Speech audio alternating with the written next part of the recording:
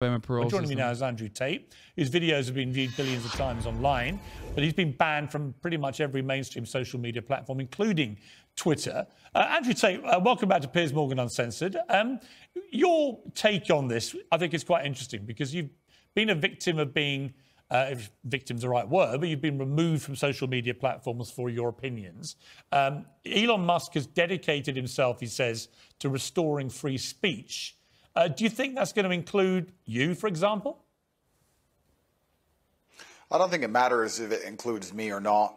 I think what's important is that free speech is the #1 weapon against absolute tyranny.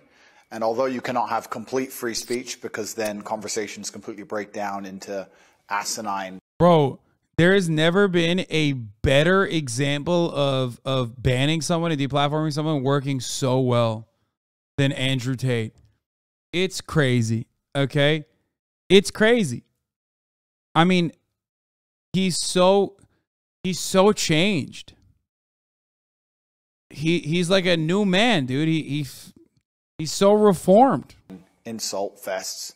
I do like the idea of the changing of the guard when it comes to control over information. Is it possible, Andrew Tate, to actually police something like Twitter, to be a platform for genuine free speech? Or is it so toxic and tribal now that whatever happens, you know, before we had all the people on the right screaming away that they were being no platformed and so on. Now you've got all the people on the left screaming that they're being diminished in some way.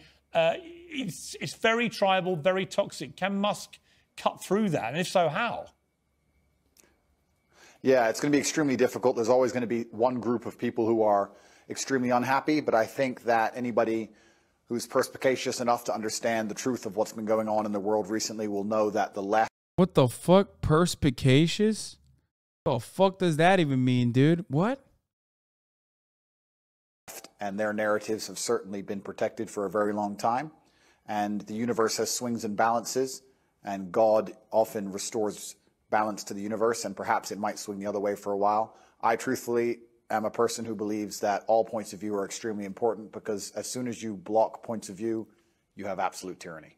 And in a way, it's sort of self-defeating, isn't it? Because you carried on getting huge attention. It was interesting to me that when you came on the show, for example, we've had, I think, nearly 6 million people have viewed the whole interview that we did, which is a huge number of people, certainly far higher than watched it on conventional television. So you have a whole world out there online which operates. You can hear the feedback now. Away from social media platforms. Yeah, I've been very, very successful in spite of them, but not many people can do that.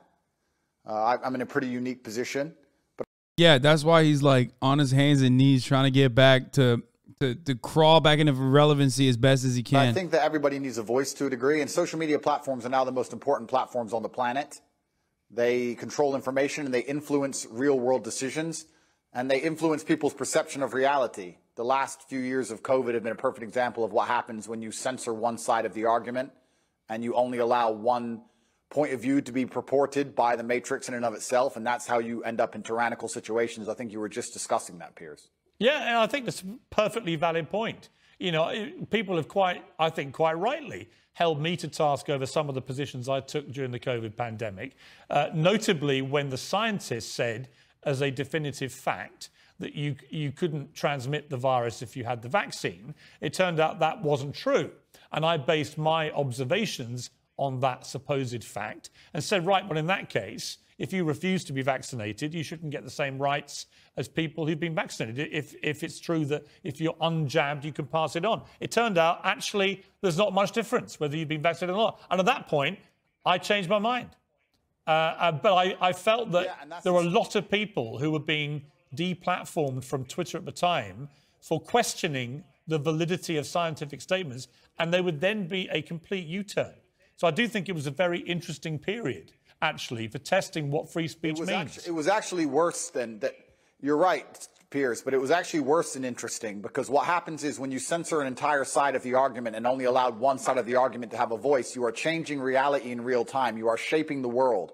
The only reason that scam continued as long as it did, and the only reason people didn't get to see their own parents get buried, and the only reason people sat and missed cancer appointments because they were scared of the common cold, was because they were censoring anybody who said anything contrary to the purported version of events that the mainstream media decided they want the entire world to swallow. It's beyond simply interesting, and it's beyond simply funny or coincidental. Yeah, I mean, I will challenge you on one thing. It's not the common cold, right? Damn, they keep muting his ass, bro. COVID-19 has killed 6.6 million people. It is one of the most deadly viruses, certainly of our lifetime. So it wasn't the common cold, but I do think it is completely justified for people to say we should be more cautious, I think, about accepting during fast-moving pandemics the word of scientists as being sacrosanct, because on a number of things, from the use of masks to the efficacy of vaccines and prevention. My man said, during a fucking pandemic that kills 6 million people, what we should be doing instead is, you know, more skeptical of scientists. That's awesome. Like, this is why even Piers is a fucking idiot, okay? Transmission, they did massive U-turns. I've read enough history books to know that the people who do the censoring are never the good guys. And they've been censoring a lot of arguments for a very long time in the name of good. They are weaponizing virtue, and it's always in the name of tyranny. Anybody who is out here trying to silence an entire side of an argument on any subject, whether it's COVID-19, immigration, anything else, they are the evil people who are out for absolute mind control of the populace. And they should be feared. I certainly agree. I certainly agree that I think the healthiest thing for any democracy is for all views to be aired and debated. We seem to have lost the ability to debate. You know, when I interviewed you, yeah, we had a few fractious moments, but actually, I thought it was a pretty spirited debate between people who perhaps had, you know, preconceived views of each other. And I've got no problem interviewing you now about these, because I think you have an interesting take on this stuff. And that's the key to life. When you reach that level of adolescence in your mindset where you can't handle any point of view that is contrary to your own, then you're truly a broken person. And that's what the internet is purporting. It's very interesting you said about Twitter being tribal. There's a large contingent of people on Twitter who simply cannot handle reading an opinion which differs from their own. And that is a degree of immaturity that we do not need adults to be functioning with. Man, this is boring as fuck. Homie fell off big time. Okay. But also, he's trying to make a comeback real bad. And it seems like Jake Paul is gonna let it happen. Which is great, because you often don't have a...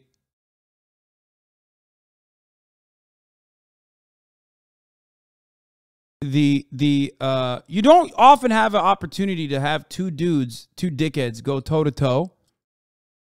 Where you're like, I don't give a fuck who wins. You know what I mean? I have no dog in this fight. Like, I hope it ends up in a draw. You know what I mean? Where like they both knock each other out. Like, it's literally the best. It's the best of both worlds. Tate loses. Jake Paul looks good. Jake Paul loses. Tate looks good. Like, literally, they both lose is probably the best scenario. It's awesome. I genuinely don't care. Like, I don't.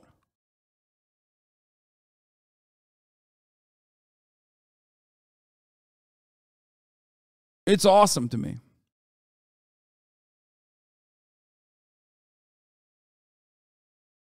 The fact that Tate didn't get his nipple tattooed shows his character. What? Go beat them up, King. I don't think I can fight either of them. They are both... Jake Paul is a pretty fucking serious fighter. Especially now. And Andrew Tate already is a successful kickboxer. I don't know how well he can box. Because if they kickbox, Andrew Tate cooks Jake Paul. If they box, I don't know. Tate might actually legitimately lose in that circumstance. But both of them would beat me up, for sure.